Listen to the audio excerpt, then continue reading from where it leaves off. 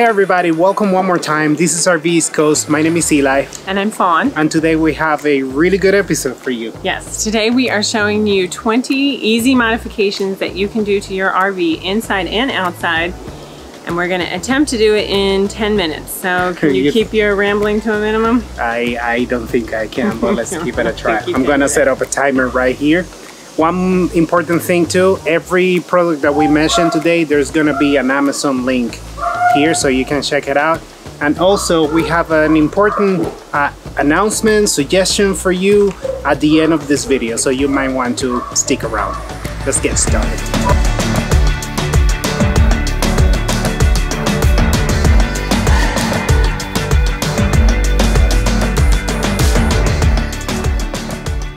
So we are going to start with all the upgrade modifications that we did inside the trailer. Then we show you outside. So let's get started. What's number one? So the first thing we did was we upgraded our mattress. So the RV came with a crappy mattress. Kind of took the joy out of sleeping in the camper. Yeah. It was very uncomfortable. We tried a memory foam topper. Helped a little, but not that much. So we ended up buying a 10-inch memory foam mattress. Makes a huge difference. Now we don't have any problem sleeping here. The name of that mattress is Zinus Ultimate Comfort Memory Foam. I think that's how you say it. All right, number two, lifting the bed to access the storage underneath, something that is common on almost every RV, was very difficult. The mattress is heavy, that thing, you have to hold it with your shoulder while you look down there. So we put this gas struts, and that makes it very, very easy to open the thing. You can literally open it with one finger, and that was a good modification. The third one is a stainless steel clothes rack, retractable clothes rack. We hung that in the shower so that we can have an indoor way to dry some of the kids' bathing suits and stuff. In case we're at a spot where there's nowhere to hang it outside. Sometimes it's raining out. We like camping by the beach. And the good thing is that because it's in the shower, if there is water dripping, it drops into the tub and then to your gray tank. So pretty easy, smart modification. The next one is some adhesive bathroom hooks for like toilet paper, towels. I'm not sure why RVs don't come equipped. Well, maybe some do, but some don't come equipped with that stuff. But those were easy and they're decorative. They look like they came with the RV and they work well for our towel and our toilet paper. Okay, number 5 was an idea. I wouldn't say it was super easy modification. Took a little bit of handiwork, but it was turning the extra storage space underneath the bunks and splitting that up so we had a little pet condo. So we did a whole video about that to show you how we made that, so we'll put that link here. But that was another modification that we made to accommodate our dog, or my brother's dog when she's here, to have a little space to be in away. Yeah. All right, the next modification is command strips and bungee cords. Yes, we keep them on hand at all times. You wouldn't believe how many times they come in handy for random stuff. So we have a variety of command hooks in our like junk drawer. Yeah. And the bungee cords. The bungee cords, I did a whole video about them. We use them in so many ways, and you can buy a whole bag that comes with I don't know, 10 or 20 of them, and it's amazing how many things you can do in an RV with this. The next one is our little foldable ottoman. So we use that for storage, but also it's very cute. So it can be used for seating if you, like for the kids, not full-grown adults. I wouldn't be sitting on that, but for the kids can sit on it. The way I like to use it is when we watch TV, then I can put my feet on it. Yes, yeah. Quite comfortable. And it comes in handy. We've used it for blankets, we've used it for shoes, we've used it for a couple different things. Folds up if you're not using it, tucks right next to the bed when we have to put the slide in. Yeah, we decided to stop using it for shoes because the kids' shoes were a little bit smelly. They don't like that. The next modification we made was a soft light that can pretty much be kept on at all times.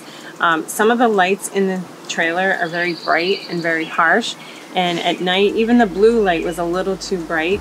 So this is a night light that we can keep on if we get up in the middle of the night, the kids are sleeping. Just it's a soft light, and you know, in the evening when you relax, you put some soft music. The little dim light really sets a nice mood in the trailer.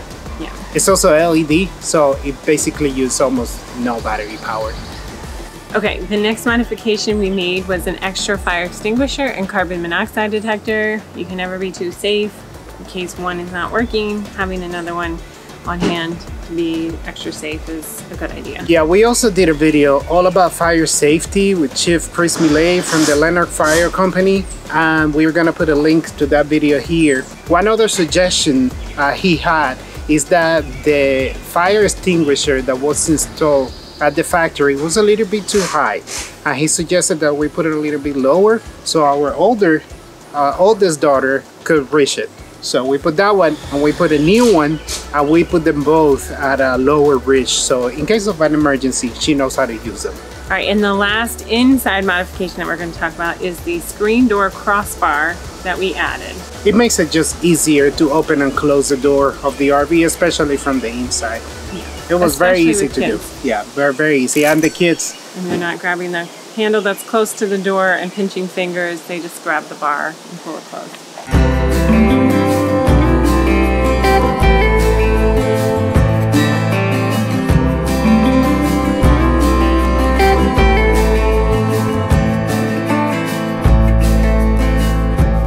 Alright, so now we're going to move on to the modifications we made to the outside. So number one was the bicycle rack. Yeah, we already made a video review of the bicycle rack. It's one of the items that you ask more often about. It's a STROMBER bicycle rack, and we like it. There are some things that we don't like as well. So if you want to know about that, go check that video. Alright, the next one is the standard battery box for extra storage. You know what that is? No. So most RVs come equipped with one battery. However, in the front of the RV, there's space for an extra battery. We don't need one extra battery because we are always camping out with full hookups and we have electricity. Knock it off. So what we did is we bought an extra battery box, and it was very inexpensive. And yeah, then we use it for all the little tools that we need to hook and unhook the trailer. Okay, number three, another item that I don't know is a plastic ammo box for sewer hose accessory. Yeah, so you don't want to put your nasty sewer tools in the storage area. I try to keep them outside of the trailer, so we use one of those ammo boxes. They're plastic, and we use a U-bolt to secure it to the bumper, and that way all the little tools that you need to hook up the sewer line, the campground, they stay outside of the trailer. Cool. Extra lights for storage bay. Okay, the next modification was the extra little lights for the storage area. Yeah, so often when you are at the campground, you need to find a flashlight if you need to look for something in your storage area.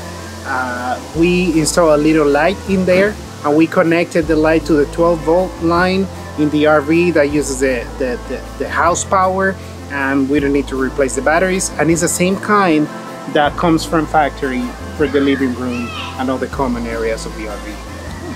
Oh, the storage door magnets on the storage area. That's another good modification we made. Yeah, when you are trying to look for something in your pastoral storage, that door hitting you right in the head was a pain in the butt. And we put these little magnets, and they were very easy to install and very easy modification. Another easy modification we did was storage for the hitch from the truck to the trailer.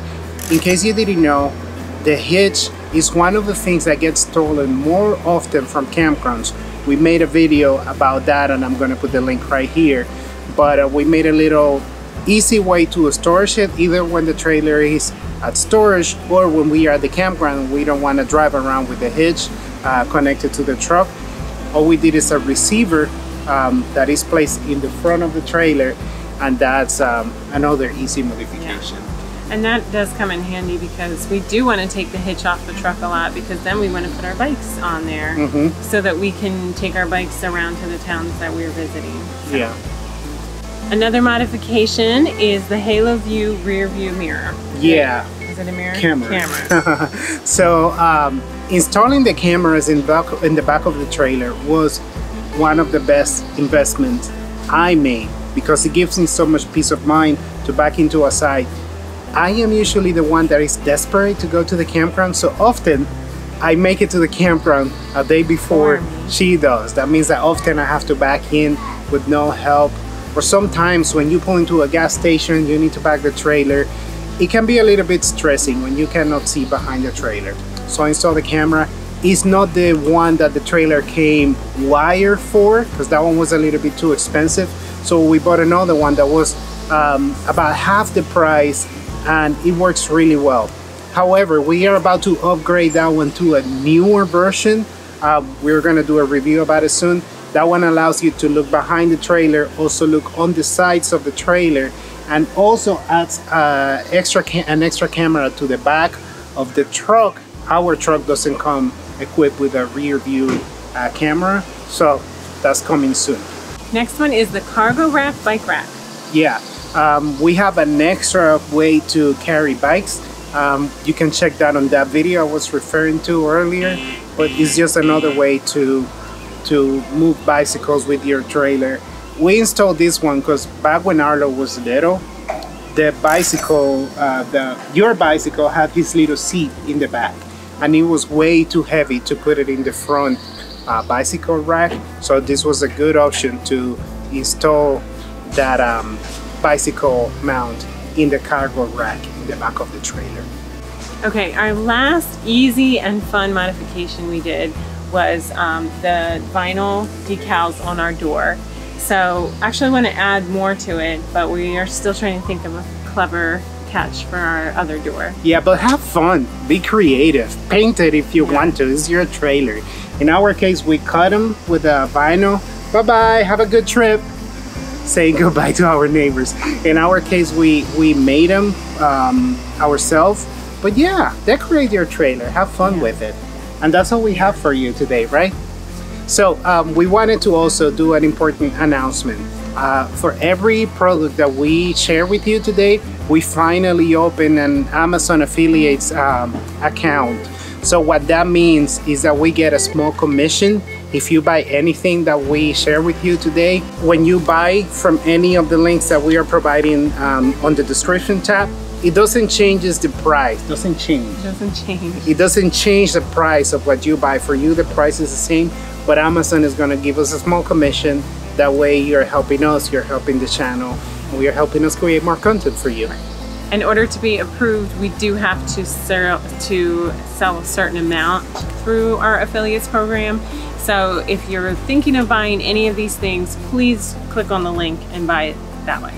Sorry, we keep saying hi to the neighbors. Our neighbors are driving by, and we have our little sign outside our trailer that says RV East Coast, so now they all know. Right, we've actually got a lot of people coming up to us saying that they're at this campground because they saw our reviews. They're going to another campground. A big one is Buttonwood.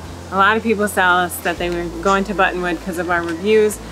If you go to a campground because of something you specifically saw on our site, please let them know. It helps our relationship with campground owners. The more we can build our reputation and our credibility, the more we can get invites to campgrounds, the more reviews we can do. You know, it just helps us a lot. Yeah. That's all. I hope this video was informative. We're doing our best to create some good content while we're at our same site. Yeah, seasonal, yeah. We have a couple trips coming up, but yeah, this one is what we have for you today. Thank you once again for watching. My name is Eli. And I'm Fawn. And we're RV East Coast. See you later. Bye-bye.